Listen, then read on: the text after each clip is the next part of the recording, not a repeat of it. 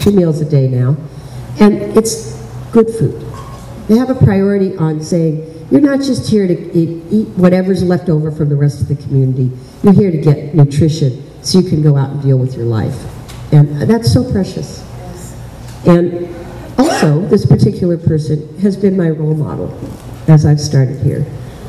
She has massive amount of time in the field, working individually with people. She is smart on an individual level to help people get from one step to the next step to the next step. And she's smart on the political level, which a lot of service providers work on that human space, but they don't see the political barriers that is making their lives, frankly, hell.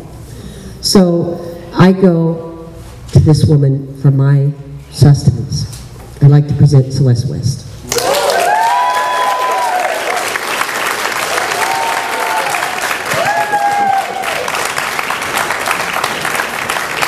Thank you so much, Adrienne. I was over there getting a little ticked off because, you know, we're kind of at the end of the program here.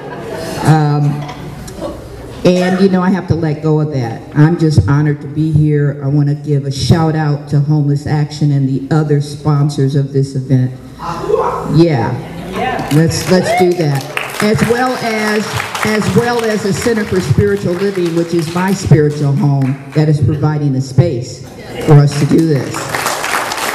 And then I cannot move on with what the 10 minutes I have, probably 9 now.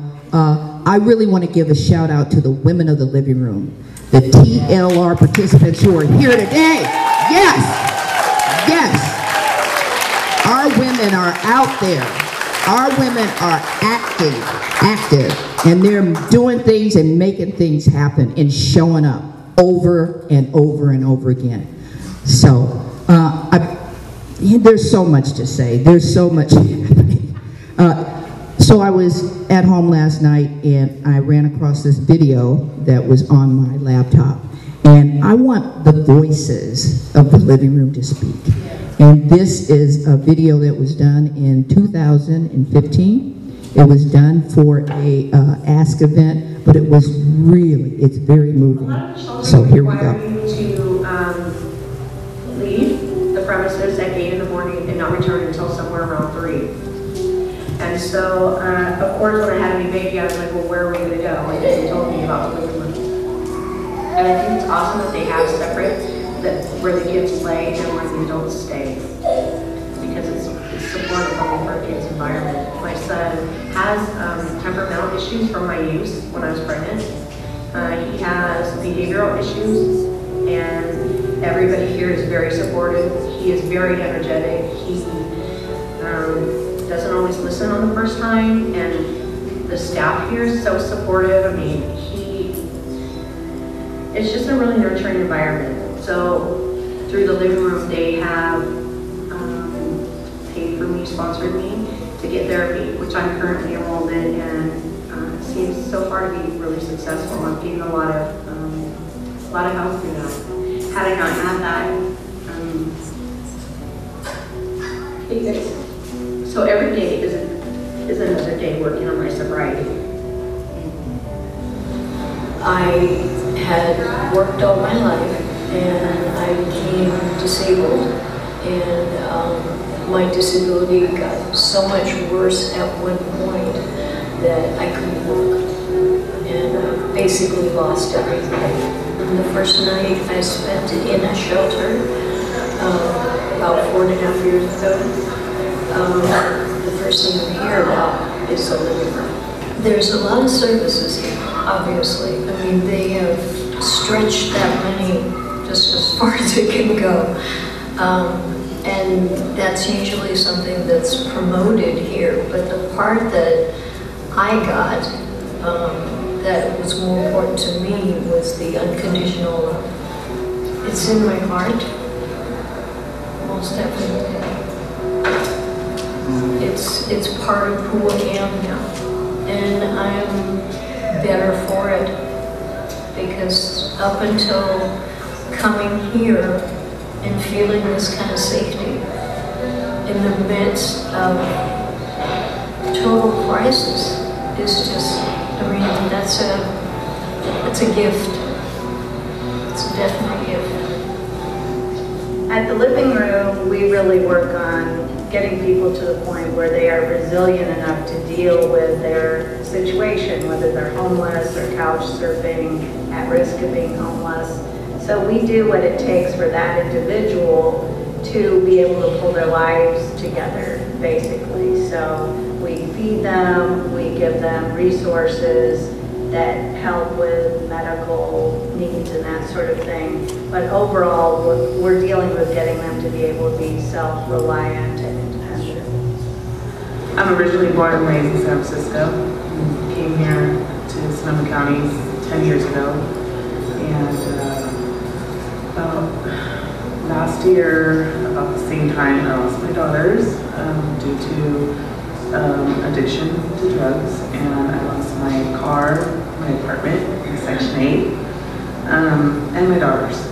I kind of found it a great place for me to come with and meet with other women and then tell my story in the hopes that I can help other women stay in recovery, or if they want recovery, they can come and talk with me and I can tell them my story about my now going on 9 months clean.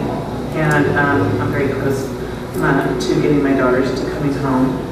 I say that mommy's doing homework, and that's what I'm doing because I don't want them to, you know, they know a little bit about what's going on, but not a lot of it, so I want to keep their innocence, and I just said mom's doing a lot of homework, and when mom does the big test, then when the big test gets the A, then you get to come home. I was devastated because we had nowhere to go. We thought we were going to sleep in our car, which we ended up sleeping in our car and maybe camping out for a night because we had nowhere to go.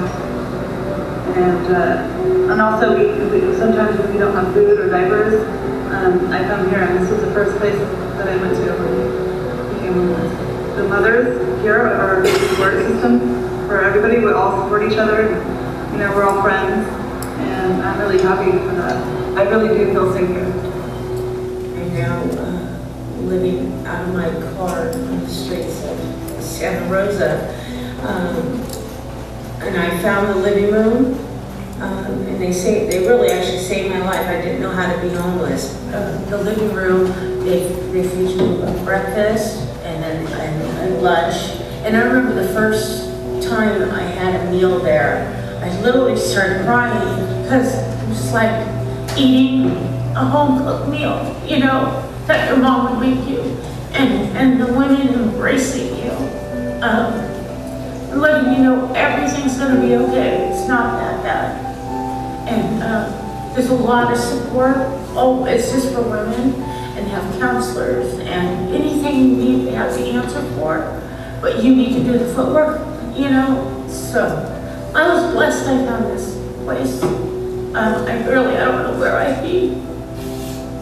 The living room is a safe harbor for women who are in transition and kids. And it is that safety net that is absolutely necessary. That if the living room wasn't here, there'd be a lot of women and children walking around in the streets. Homelessness is a reality. It's something that is today and very real. There's a lot of women with young children who don't have the father to support them or help them in making a life for themselves. And so their choice is to live in shelters, and these shelters put these babies out on the street at 8 o'clock in the morning.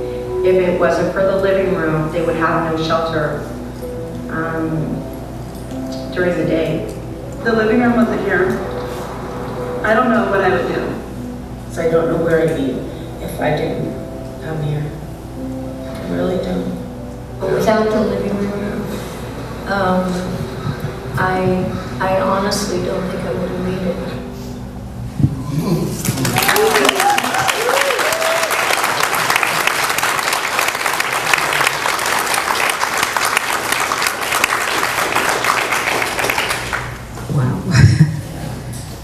So this was done in 2015, and some of these women are housed now, and some of them have moved on, and some of them are still around. And I thought it was really important to hear their voices. I just want to talk a little bit about alliances, because that's one of the things we're talking about here is networking, about new ideas, about this, how this new money is going to be spent. You know, let us not forget that we need each other, and that, you know, sometimes I feel like service providers kind of get a bad rap, because we're doing this day-to-day. We're operating a shelter. We're operating programs. We moved into starting 2 new housing programs in less than a year. I didn't hear about that. And you know, and on thank you. And on one of these spots that we have that mainly have senior women in it, and we have some women here who are now in our Carrillo house, you know, which is right on the campus. But guess what? We got a tiny house too. We have a tiny house on the Link, on the Link house, the Link property. So, I mean, we keep trying to stand with our allies, stand with Homeless Action, stand with the providers, stand with each other, because it's going to take all of us, every bit of what we're doing, to keep moving this forward. So I'm going to end with that. Thank you very much.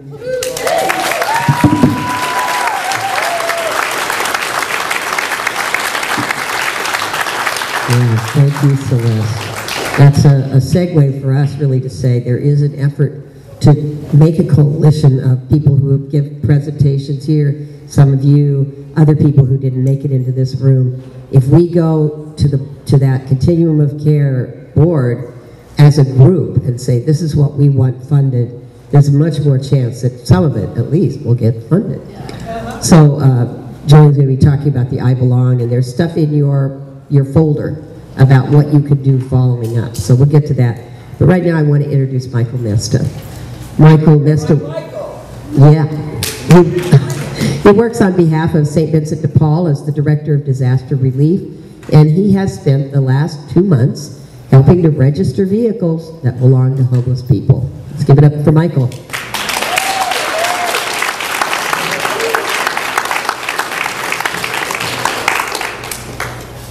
He's coming. He's coming. He's coming. Our Michael. Okay, our Michael. Yeah. We love Michael. Hi, everybody. Hi. If there's anybody that's hard of hearing or just likes reading stuff, I brought some printouts, and I was going to put it on the screen, but I think I'll just follow suit with everybody else and just talk to you. But got a handful of flyers here. If anybody wants to share that,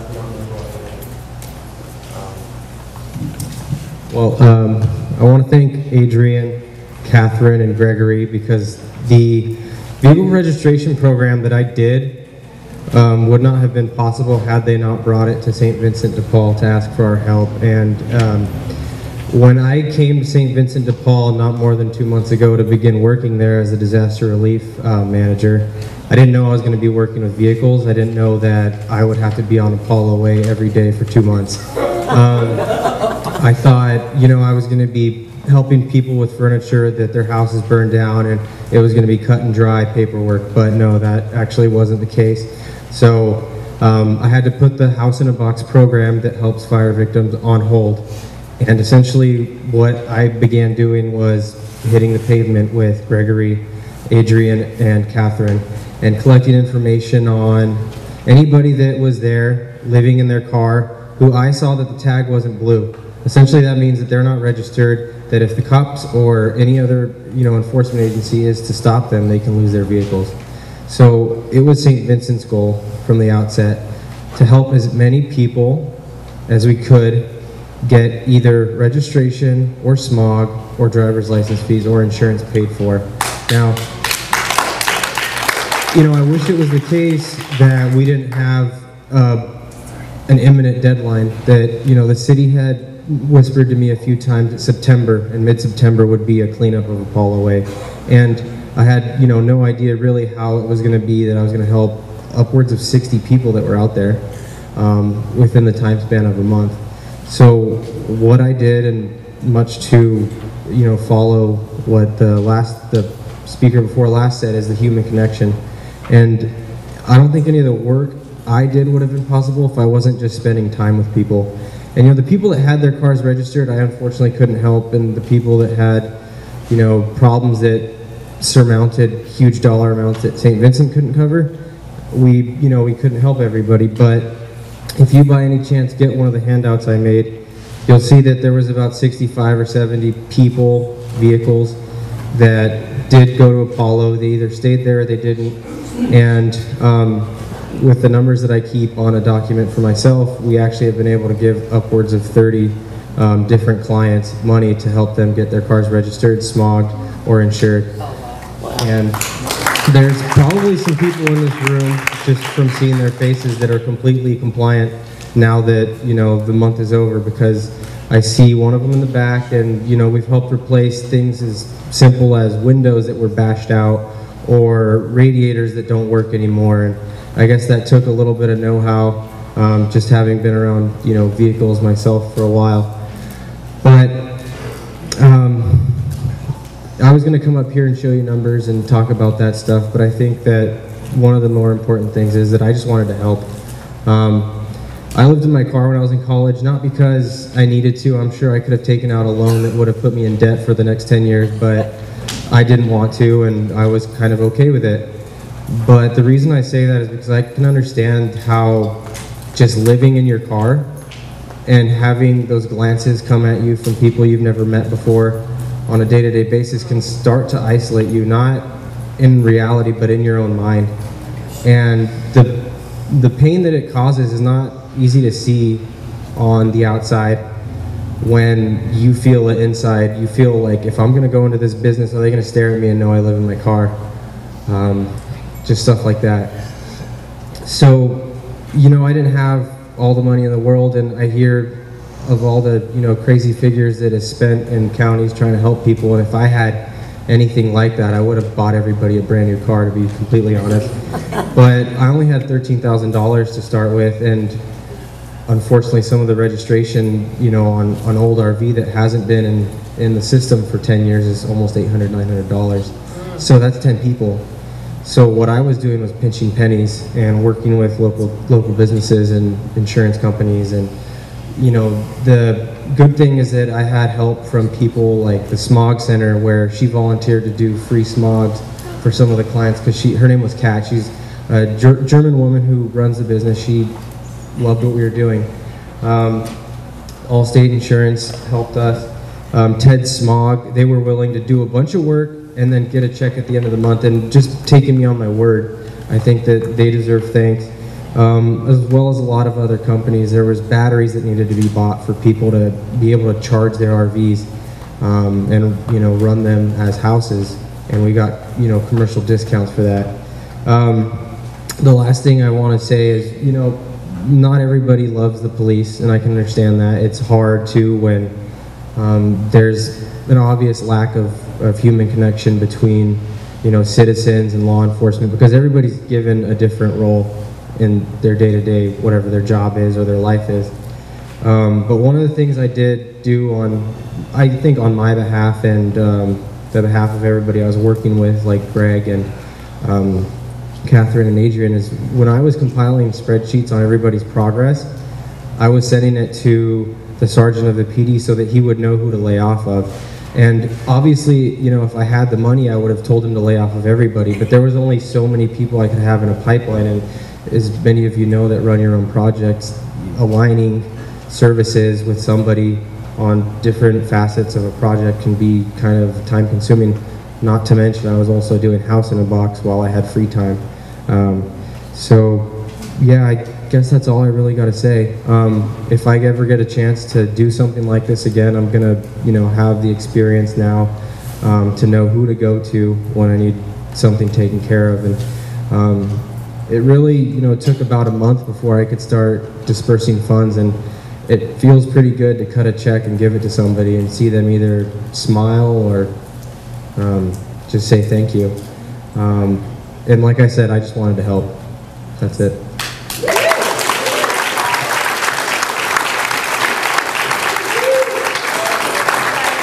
Thank you, Michael. It was a pleasure to work with Michael at St. Vincent's. Sometimes it's really nice to have organization that has a big name.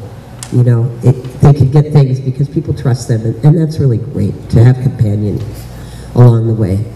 So we're going to wrap this up soon. Some of you will not be disappointed. You will be like, okay, when? So I'm going to tell you. We have a lot of food left. So if you're homeless in particular, but if you're poor, or if you just dang need another sandwich for supper, go over there and get some. There's some wrapping paper and you can make it. We have a couple of we have one quick presentation, and then I'm going to bring Scott up for just a few minutes more. So Teddy, I want you to come up here if you can. Teddy has it outside the box. This is not about HEAP funding. This is about another kind of funding. Yeah, thank you very much, Adrian. Small business funding. Okay. I just wanted to let everyone know that pardon? Up here? Okay. Now close, but it close. Really close? Yeah. Really close, because you know we were practicing and it wasn't that close a couple days ago. I have a background in data. I was the county's HMIS manager, and if anyone knows what that is, that's the Homeless Management Information System. And I've been involved in capacity building for many, many years. I'm thrilled that the state of California is pushing out all this government money, but like people have mentioned earlier, it does come with a lot of regulations and strings. I happen to believe that the private market would be interested in investing in creative homeless projects like I've heard all day long here today. So my project for next year is to begin putting together kind of an incubation system for creative homeless projects. I would love feedback. I'm going to do 3 sets of discovery between November 1st and December 31st to help me build an organization based on human-centered design, which is also the recurring theme I've heard here all day long. Get the humans, get the people who are experiencing the problem, help identify the problem. Let's prototype some solutions for a problem. To that end, I would love to throw this out to people. I'm looking for 3 sets of folks to either meet with in a focus group setting or to interview you one-on-one. The first group would be folks out of the advocacy community or lived experience people. And so anyone who'd like to help out, just giving me ideas or critiquing my own ideas, I'd be into that. The second group would be homeless service providers. And the third group would be potential private funders. I understand where the government money, how that works. I used to monitor the government money for Community Development Commission. But if you could help me by either letting me know that you'd be interested in just giving me your opinions or telling your friends, I will be in touch with you in the next couple of weeks to start setting some of this up. The idea is to build a capacity center for homeless specific programs so that that project has credibility and structure going forward. I think you'll be more fundable on any level when you've got that kind of backing. So thank you, and just Adrian knows how to reach me. Okay, this is the moment where we're going to do the woo-woo stuff. Ground yourself. Send your energy out into the world. Billionaires, millionaires, come to Teddy. Come. All right, Scott Wagner. Let me see what I got out here. We've asked him to come back and talk just a little bit more about the role of services in the homelessness landscape. And I want to say, we have to leave this room pretty quickly after 5 o'clock, so anyone who could stay and help us wrap up the food and take stuff to our cars and all that, would really, really appreciate it. Are you ready, Scott? Okay, Scott Wagner. Hi, again. I wanted to just very briefly plug your points. Just from the simple math, I know that many of you have not provided any input here. I challenge each of you to take one idea or one thought and just put it up. And I guarantee you, we will get this information to decision makers. We're going to collate it. This is something that the city actually, and the CDC does a lot when they do public gatherings, is they take everything and put it in a big list. We'll do that here too, and can treat those as kind of like votes. Services are kind of what we've been talking about. And I just want to give you a flavor for the model or the approach that we want to do with good supportive services in a given village. And you can see that here, let's take the first and the most important one, is that when someone comes into a situation, that they're diverted from their former life and they're taken good care of. The process of diversion is actually a process that has been started by the Gates Foundation. It's a really good idea, and it basically just means really good case management for as long as it takes to stabilize people and get clear on what it is they really need.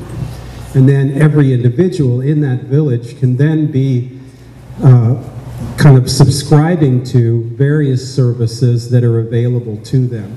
Now here you see that the X means that this particular service is delivered on site and it's delivered by residents. It's not delivered off-site in general.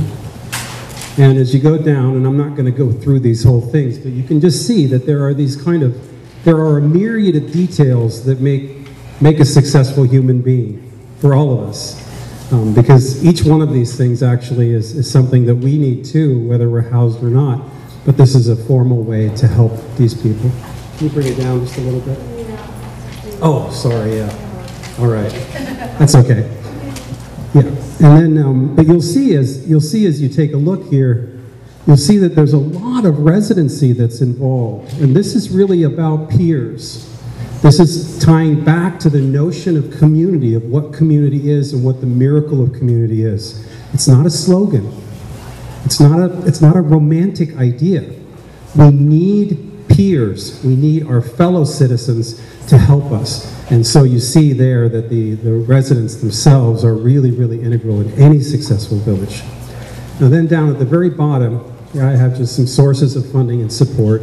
And these all need to get tied into the various services because we need money, typically, not always, because sometimes it's just volunteers and sometimes it's residents. But we do need money for things like mental health services and for certain education services and for help from the VA and so forth. But look at all the different sources that we have. They don't all fit on the page here. There are many, many, many, many, many different places that we need to be going to get money to make this happen. And we're not doing that right now. This is one of my real pet peeves, and I'm heartbroken a lot because I'm stuck on the streets or I'm stuck in politics and I can't get out there and deal with the donation depth that we need in all these different varieties. But you know, I can send these to you if you'd like, but you can see that city general fund and county general fund, in my opinion, total about 15% of what we should be spending. And people don't usually think that way. They think the city and the county have to fix it. Okay, that's a myth. The city and the county are one small layer on top of many others that we need to go with. And I only want to mention one because it's important and people don't think about it enough, and that is hospital public benefit funding. Now hospitals they are nonprofit, but the reason why they're nonprofit is because they're supposed to be spending the money that they would spend on taxes to benefit the population that they serve. And as it happens, the three hospitals that we have in the area, they do public benefit funding, but it's quite anemic, and it's not targeted towards the homeless, which is a core system. So I'm looking for help from others to work on teams to get that done. If you have any insights or experience with that, please contact me directly. And that goes for all these other fundings too, for that matter. Let's work on it together. Let's get the money portion of this taken care of. Thank you.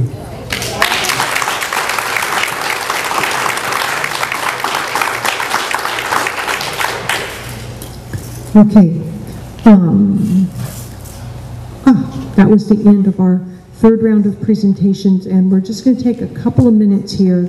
Maybe, are there any things anyone would like to share out to the whole group about their experience today, what they've learned, or any comments? Yes. I think there's been tremendous ideas, tremendous. I think I learned something from everybody here. whether you're sitting in the crowd here in the audience or if you're a speaker.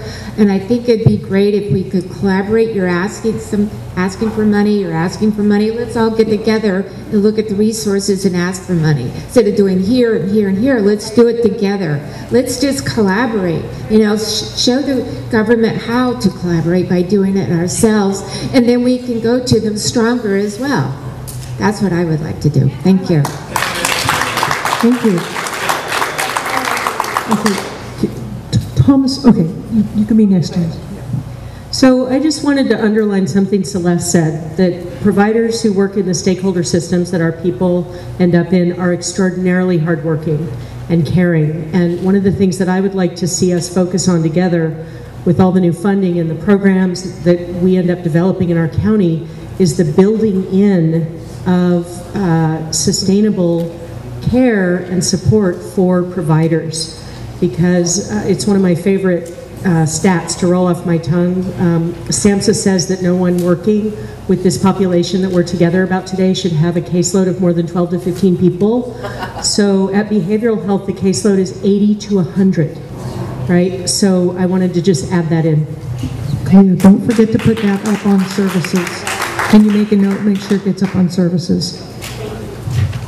That's the kind of stuff that we need to take note of.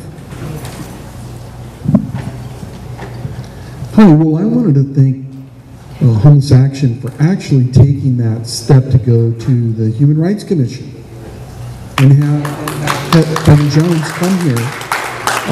That I think can produce a great result. It sounded a bit anemic, what he said. We gave it to these people and we talked to these people. And I would like to see them, along with us, formulate a strategy to have them take their demands to the civil grand jury, the Sonoma County Civil Grand Jury, because a lot can be produced from that. When you go to the civil grand jury, it's required of each department to respond to them specifically of how they will address whatever the civil grand jury comes with. So when the Human Rights Commission demands that from them, they will respond. Thank you. Thank you. So take about 2 minutes, write something on one of those Post-its. Who are our staff people? If you have a Post-it, hold it up and we'll come take it from you and put it up for you. Okay. And before you leave, put another dot on the chart out by the wall, but please don't leave yet. We have our, Adrian, are you here? Yes. Pardon me? I just wanted to say one other thing. When I was talking about the homeless card, I neglected to mention, we have a public defender in Sonoma County who will fight for you.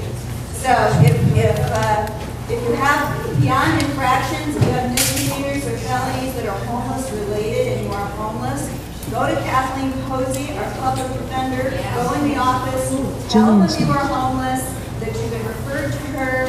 She will fight for you. She's terrific. So I just wanted to let you know that research. There is a public defender for you. Okay, thank you. Here you go. Because I have to get your video up. Okay, well, you're all real troopers. 4.5 hours is a long time. Thank you for sticking with us. I hope you came away with some inspiration and ideas from all of our wonderful presenters. Apparently my voice is thinking it's a long time too. So what we want to do is, you know, when you're with a group of people, if you've gone to conferences before, what you notice is that it's easier to feel inspired and energized by what you've heard. And our brains kind of entrain with each other somehow. Like if we're all trying to work together and go in the same direction, that it kind of, we help each other, lift each other up. And then when we go back to our daily lives, it's kind of like those wagon tracks along the dirt roads where it's easy to fall back into old habits. So thinking about that, we've made some resources for you, how to stay connected and stay engaged, and what you can do if you're moved to want to do something to help. And so here are some next steps. These are mostly all in your packet, but This is just from today. You can find the HEAP funding information worksheet that we put in your packet. You can use the event flyers in your folder to see what's coming up next. And to generally stay in touch, I highly recommend Homeless Action's calendar and weekly Monday meetings. That's kind of where I go to get the scoop.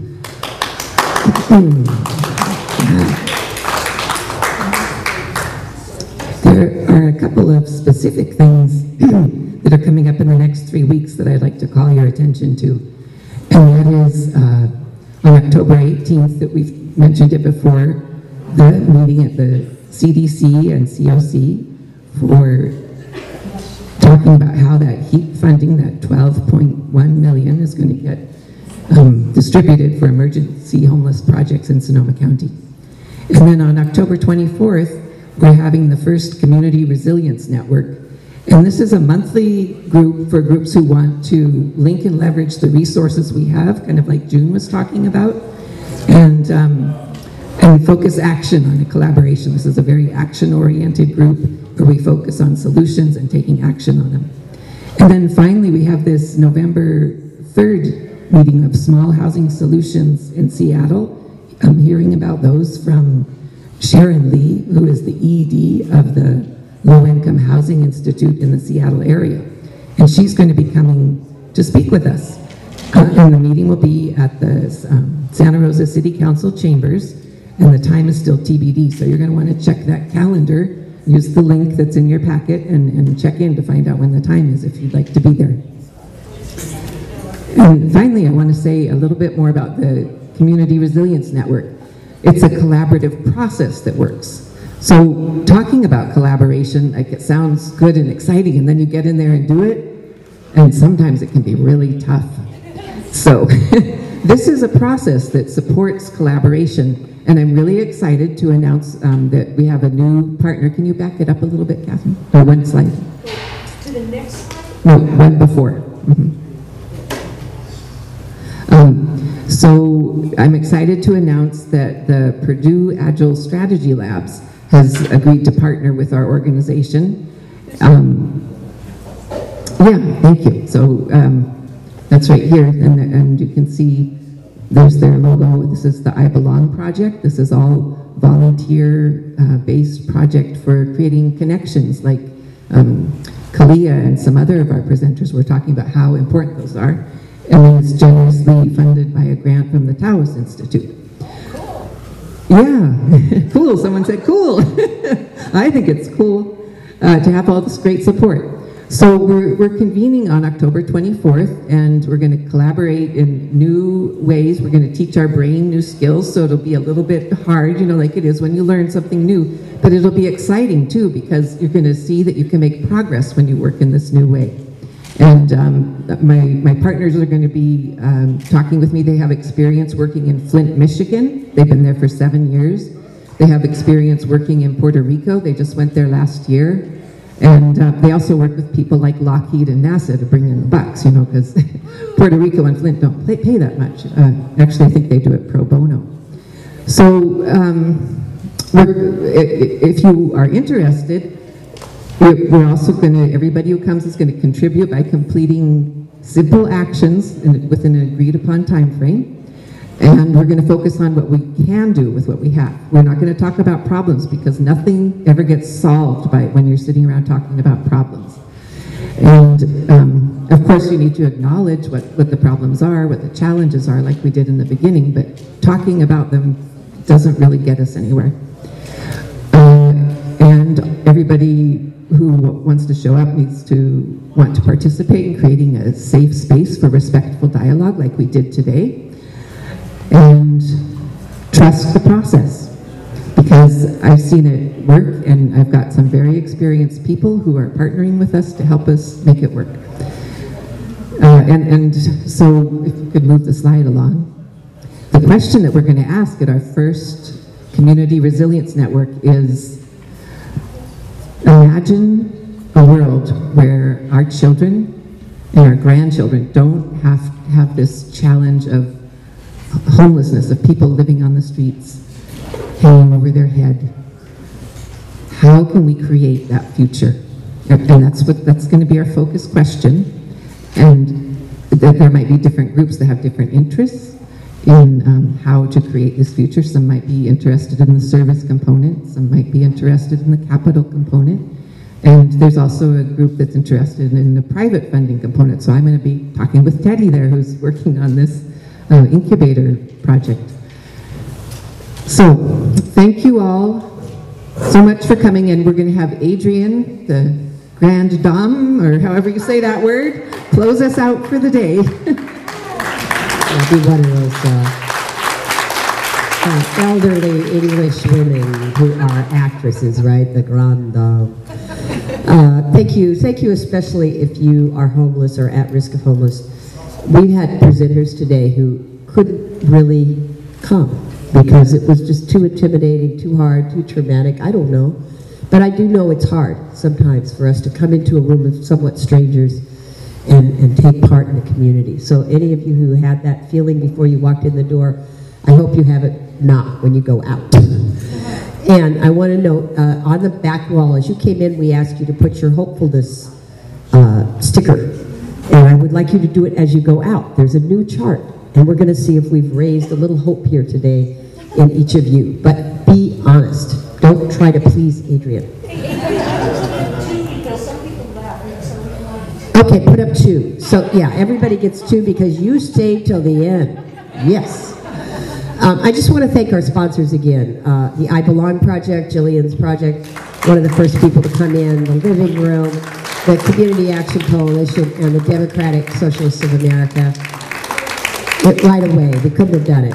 And yeah. I like to go out singing, and I tried to get some song leaders here, and I just wasn't successful. But I feel like there is someone here in the audience who can help lead us in the song. And I don't care if the song is We Shall Overcome, or There's Another World in the Future. Is there anyone here who is willing to come up here, take this mic, and lead us? Oh, Victoria! What a surprise. Well, the boll weevil said to the farmer, I gotta have a home, just looking for a home. And then we have, ain't got no home and no place to roam. Ain't got no home or no place to roam. I'm a little frog and I got no home. But at Homeless Action, we've been singing Carole King. So far away, doesn't anybody stay in one place anymore? It would be so fine to see your face at my door, but it doesn't help to know you're so far away. One more song about moving along the highway. Can't do much of anything that's new. If I could only work this life out my way, I'd rather spend it here, being close to you. But you're so far away. And then there's a line that says, all right, something about she doesn't want to lose herself by being on the road too long. Then she'll never be able to come back. Thank you. Victoria. All right, you are released back into the wild. Go propagate, be fertile, and come back. Oh, all right, don't. And come back to the next meeting. We'll talk some more. Thank you, everybody. Yes, we do need help. Any help you can give us? Plenty of food. Take some home.